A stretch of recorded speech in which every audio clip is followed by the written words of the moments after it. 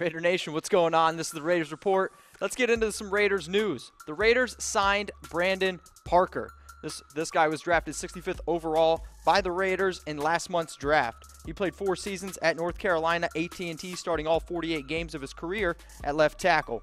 He was a 3-time FCS All-American at left tackle from 2015 to 2017. He was named the Mid-Eastern Athletic Conference Offensive Lineman of the Year for 3 straight years. It was a busy day for the Raiders on Monday as the team inked 2 of their 9 draft picks to their rookie contracts. The day started with the team signing Nick Nelson, a standout cornerback from Wisconsin, who is expected to challenge for immediate playing time in year 1. By signing Nelson and Parker, the Raiders now only need to sign 3rd-round draft pick Arden Key. The team really likes Key and has taken to being a Raider, so it's only a matter of time before this deal gets done. Next news bit I got for you guys, Derek Carr. He's upset about the NFL Top 100 ranking of him, and, well, I don't really blame him. So Carr, as you can see there, was ranked number 60 this year, which is a huge fall from his ranking of 11 last year. Carr voiced his displeasure on Twitter. This is exactly what he had to say. Not what we wanted, but always thankful when the people you play against put their name on the list, so thank you. Can't wait for this year. After a terrific 2016 campaign, which saw him lead the Raiders to a 12-3 record and creep into a possible MVP contention, Carr took a major step back in 2017. His stats across the board: 3,496 yards, 22 touchdowns, 13 interceptions.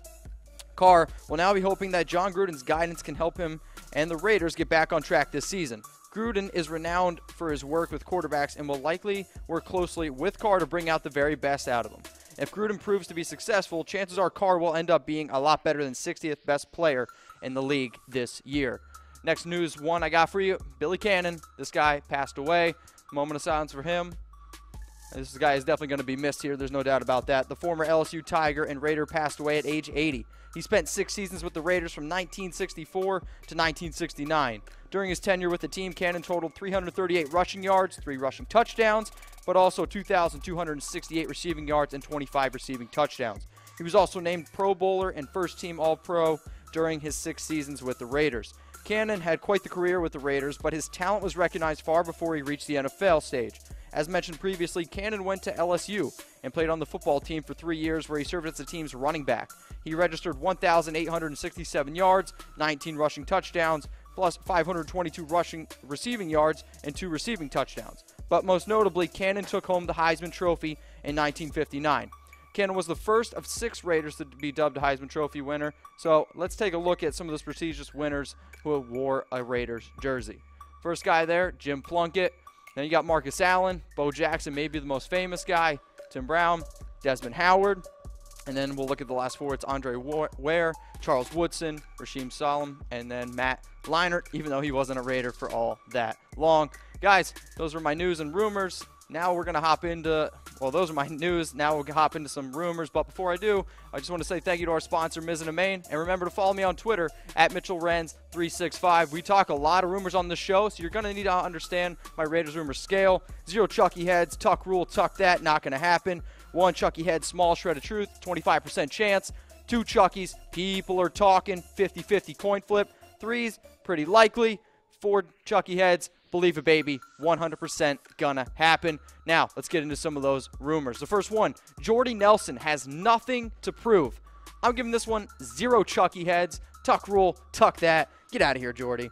This week, Jordy Nelson was back in Wisconsin for a charity golf event in Lake Geneva. Nelson talked about his move from the Packers, where he spent his previous 9 seasons, now in Oakland. The Nelson family is spending one of the final weeks in Wisconsin before moving out west. Nelson had this to say: "I don't have anything to prove. I'm enjoying the game. As long as I'm healthy and enjoying it, it will be good." Nelson certainly has nothing left to prove in Green Bay, as Nelson racked up 7,848 yards and 69 touchdowns. However, you're not in Green Bay anymore, Dorothy. You 100% have something to prove to Raider Nation. You signed a 2-year, $15 million contract and will be 33 next month. You better show up and play this year. Next rumor I got coming up on the board: John Gruden will fix Amari Cooper. Amari Cooper didn't have the year we were hoping. I'm giving this one 2 Chucky heads. People are talking. So Raiders legend wide receiver Tim Brown is confident Gruden will fix Cooper. Raider Nation wants to see Oakland Raider wide receiver Amari Cooper find his Pro Bowl caliber from the eluded 3rd season. In each of Cooper's first 2 seasons, he eclipsed 70 receptions for 1,000 yards, yet he only had 48 catches for 680 yards last year. Without a game in the books, some maybe label John Gruden as Amari Cooper whisperer. One of Gruden's former Hall of Fame wide receivers, Tim Brown, seems to be on the same wavelength. Brown believes surrounding Gruden can be the best out of Cooper, and he said in an interview on Monday, "Look, John Gruden will get that fixed. This is a guy that knows all the tricks of the trade. He's been with all the great wide receivers in this league. I don't think this is going to be an issue at all. Amari is going to put up incredible position to catch 100 balls this year in an offense that I think is going to get it done." Brown also went on to say, if he can't, nobody can. Meaning if John Gruden can't fix Amari, nobody can. So, guys, I want to know from you. I got a reaction poll up there. Will Amari Cooper have 100 catches in 2018? If you think it's a yes, give me a heart. If you think it's a no, throw up that like.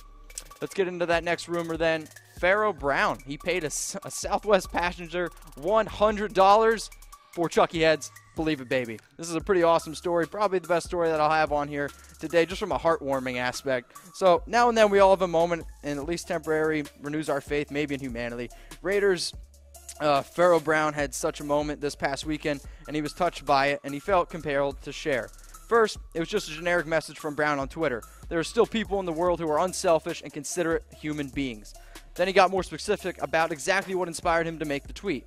So this is what he said. "I was late for my Southwest flight and was the last to board. Got a middle seat, and a lady 2 rows back came and asked me to switch with her. So I gave her $100 to show how much of a nice gesture it was.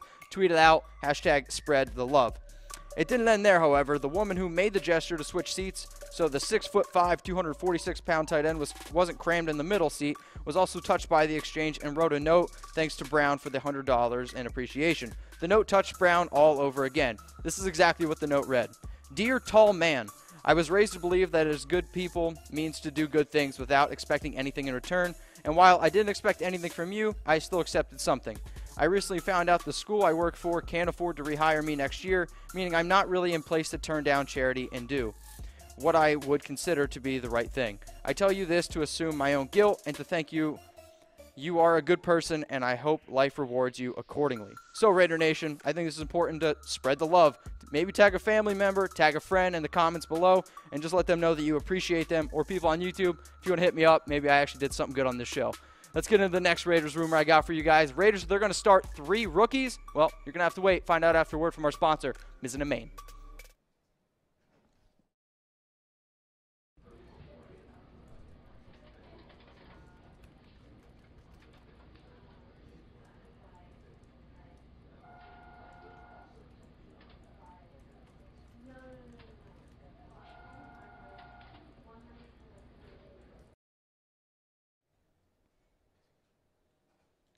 Raiders will start 3 rookies, 3 Chucky Heads, pretty likely. The Raiders are looking to bounce back and need their rookies to stand up. Not every rookie the team drafted will be an impact player from day one, but several will have to be. Here are 3 rookies who I think will likely find themselves being starters in this upcoming season. Let's get into the obvious one out of the way first. The team's first-round pick, Kolton Miller, will start from day one. When the Raiders found his highest level of success in recent years, the 2016 offensive line was the strength of the team. The poor play of the line last season was a big reason for the team's regression, which is why I think a guy like Miller is going to step up huge for them. Next guy, the future of Maurice Hurst is set to be a unique one.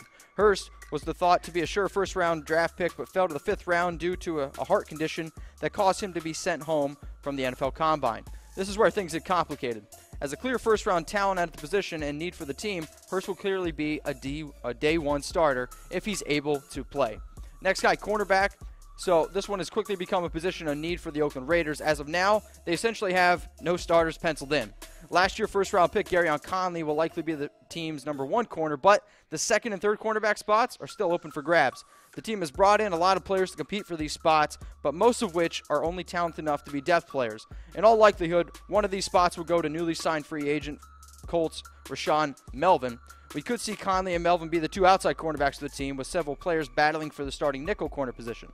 The player with the best chance of winning this competition, and also a rookie, 4th-round pick Nick Nelson out of Wisconsin. Now, let's get into rumor number 5. Doug Martin. Is he the backup running back to Marshawn Lynch? This has been a rumor that we've been talking about a lot on this show. I'm giving this one 2 Chucky Heads. People are talking. Oakland Raiders added Doug Martin, who is 29 this offseason, to the running back mix to join DeAndre Washington and Jalen Richard after 6 seasons with the Buccaneers. Last season, Martin appeared in 11 games for the Buccaneers, making 8 starts and posting 406 yards on 138 attempts while adding 9 catches for 84 yards. Last week on the Raiders Report, I discussed the chances the Raiders release either DeAndre Washington or Jalen Richard. The Athletics' Victor Ford revealed last week he didn't think both Richard and Washington would make the roster. Why? Because he said DeAndre Washington and Jalen Richard both have similar size and similar skill sets, so maybe they're not going to keep one of them. It may appear that Martin is easily the backup to running back Marshawn Lynch, but am I the only one who thinks Martin is the worst running back out of the group? I mean, like, I don't know. I think that he is not as good as a guy like Jalen Richard or DeAndre Washington. But, guys, I mean, I want to bring up a little, I guess, listicle here to show you just like their stats from last year. It's not pretty. I mean, as you can see there, Doug Martin, 406 yards, 3 touchdowns. He averaged only 2.9 yards per carry. Jalen Richard, 3.5 yards per carry. Not pretty either. And then you got a guy like DeAndre Washington, who I was really high on coming out of Texas Tech. Again, only 2.7 yards per carry. I think what the Raiders need to do is say, okay, which one of these guys can best fit with a guy like Marshawn Lynch? For me, I think it's a toss-up between DeAndre Washington and Jalen Richard. For me, I've seen Doug Martin. He's failed me in the past. I'm kind of done with him, but I want to know from you guys, who do you think should be the backup to Marshawn Lynch? Now, let's get into that last rumor up on the board. Donald Penn, he is staying in Oakland. I'm going to give this one 3 chalky heads. Pretty likely. So, again, this is a guy who's been a pretty frequent name here on the Raiders Report.